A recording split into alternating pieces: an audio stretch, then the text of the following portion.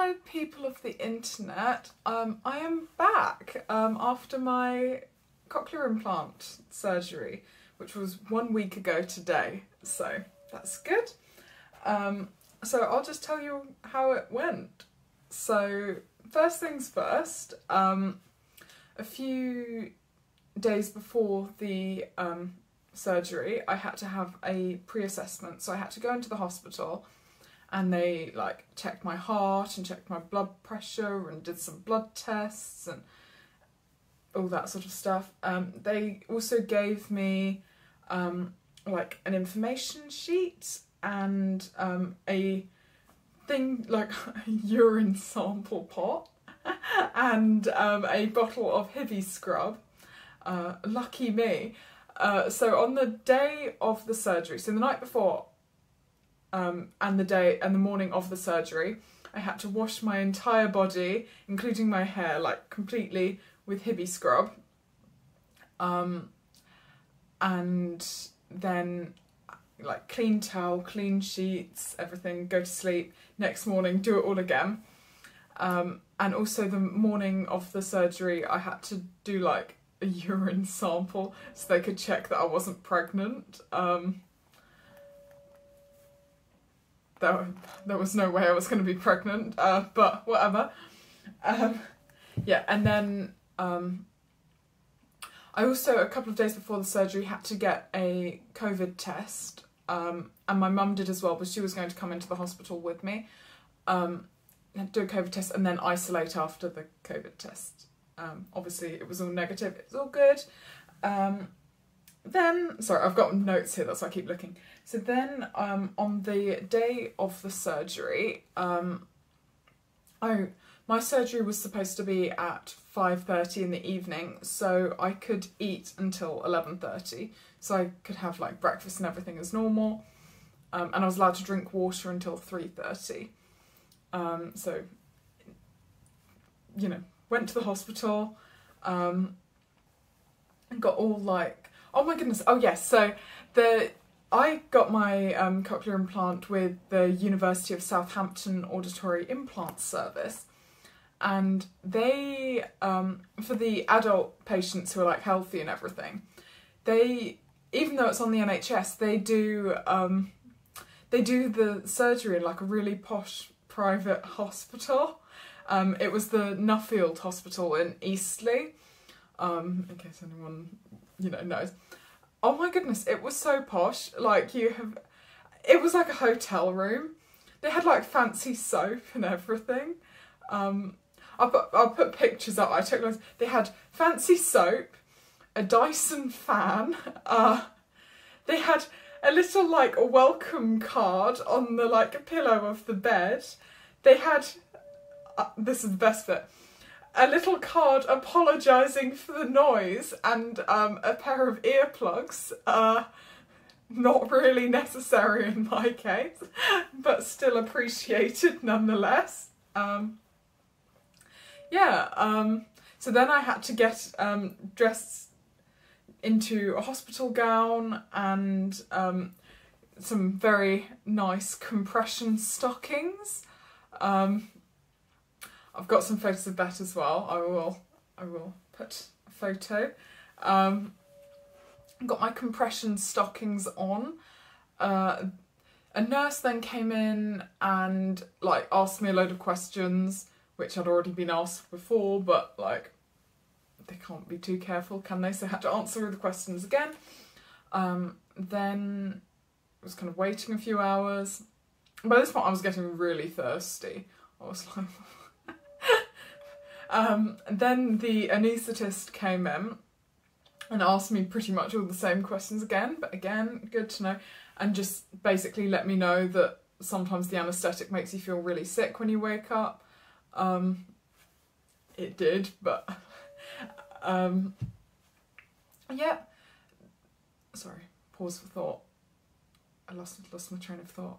Yeah, so anaesthetist came in, then we were kind of waiting for ages. 5:30 came and went. Then at around 5:45, the surgeon kind of ran into the room, dripping with sweat, like completely out of breath, and was like, right, okay, I'm here. And then I was allowed to like walk down into the theatre. I just had to like wear my hospital gown and like slippers and a dressing gown, and they just took me in there. They just like, I was allowed to wear my hearing aids and my glasses into theatre, like until I was asleep. They took them off me when I was asleep. And they just put a needle in my hand and put me to sleep. It wasn't that much of a big deal. Then when I woke up, they'd put my left hearing aid back in when I woke up, so I wasn't super loopy from the anaesthetic. I was worried that I was going to say something like really weird or something, but I didn't. I woke up and I was like, why can I hear stuff? Because I didn't realise I was a bit confused, but I wasn't super loopy. And then I felt, when I first woke up from the anaesthetic, I felt completely fine. Like, I was kind of on the bed in the recovery room, and I was asking the nurse there, like, oh, do you want me to get up and like walk to the room? And they were like, no, stay there, and we'll wheel you round. But I felt completely fine when I first woke up. Unfortunately, that was not to last. Then after I got back to the room, also I was apparently really, really cold. I can't remember this, but they put like loads of blankets on me because apparently I was really cold. Then about 15 minutes later, when I was back in my room, I was then really, really hot and was telling everyone, I was like asking everyone to take all the blankets off me.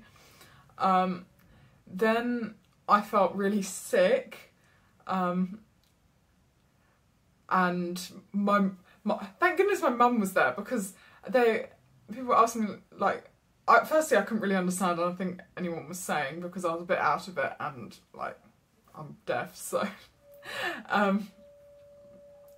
then my mum basically was like, are you going to be sick? And I was like, no, I'm fine, don't worry. My mum's got a video of me coming out on the with the coming back into the room on the bed and everything, and I was like, I'm fine, don't worry, I'm fine. Yeah, so I was like, no, don't need a sick bowl, I'm fine. My mum was like, no, you're going to be sick, and told the nurses, like, went and got me a sick bowl or whatever. I don't really know exactly what happened, which was lucky, because about 30 seconds later I was violently unwell. I mean, obviously it was just like water, because obviously I hadn't eaten anything, but yeah, I was sick, and then I had like a really, really awful kind of attack of vertigo, like awful, like, you know, the kind of vertigo where like you have to just lie completely still with your eyes closed, and like, it's like even if I moved my toes it would send my like head spinning. I don't, like, just awful. It was as bad as when I lost my hearing. But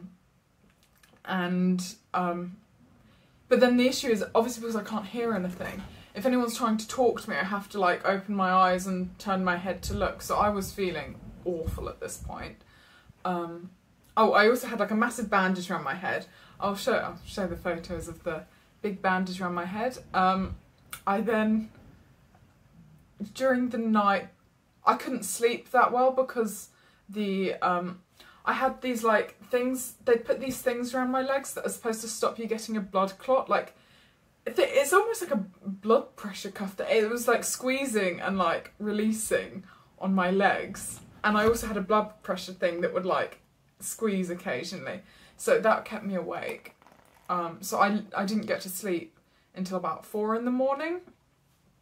And the nurse would came in at like 2 in the morning to give me like antibiotics or something, like through my hand thing.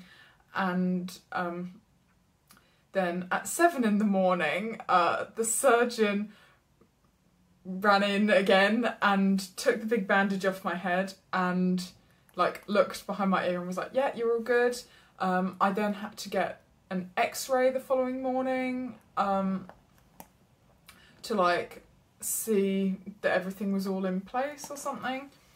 I was given tablet antibiotics and like paracetamol and ibuprofen to take home. And yeah, that was pretty much it. I then went home.